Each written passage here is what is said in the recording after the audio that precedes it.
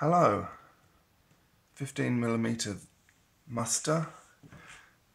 These are my 15mm Vikings. There's two DBA Armies here.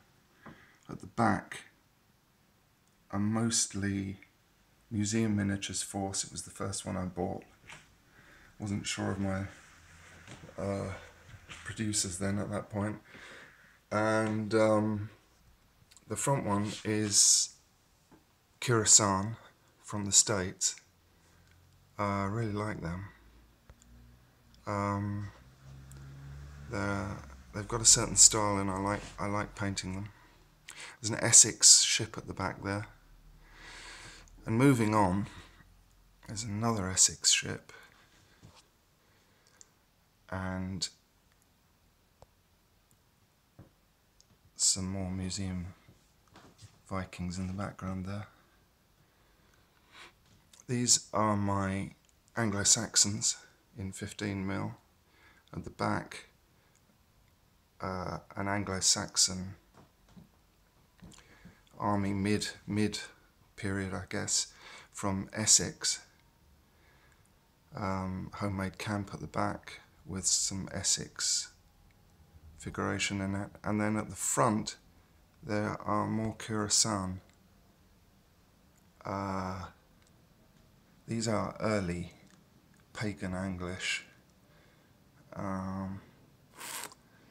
All of these figures are oil painted, and as I did then. I should say I've changed to acrylic now. Thank you for all the people that are subscribing, by the way. It's marvellous. I intend to try and improve the visuals of these videos, so stick with it if you will. It's very hard. I'm finding the lighting, as you can probably see, it's very difficult. These are Normans, Essex, and although they're Normans, who I don't really like very much for what they did, they were a pleasure to paint. I enjoyed painting the horses, not having done any since I was an adolescent. Over the hills. And far away, here are the Huns, my Huns. These are Lurkio Huns, and I really do like Lurkio's figures. I think they're really worth looking into if you haven't already, for 15mm. I'm off 15mm really, but I will, you know, we'll use these for DBA3 for big battle stuff. I love 28mm figures though, and the detail and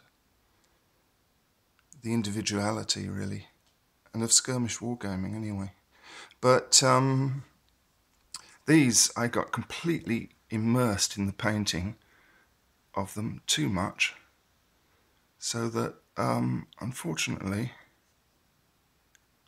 I completely messed up on the basing, and they're based as for heavy cavalry throughout, and of course most of them are horse archers, so I've got to whip them off and rebase lots of them, and it means I'll have a lot of extras, so for a DBA army anyway.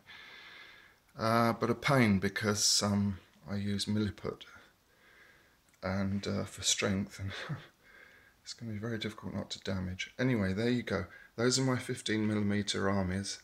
Hope you enjoyed looking at them. And at the end of the last video I showed briefly a painting by my daughter of a Viking ship, which she, in the moonlight, which she gave me for Father's Day when she was about 10. And this is a painting by me, sort of appropriately over the Vikings, and it's called Adrift, I think. Adrift, or At Sea, something like that. Thanks for watching.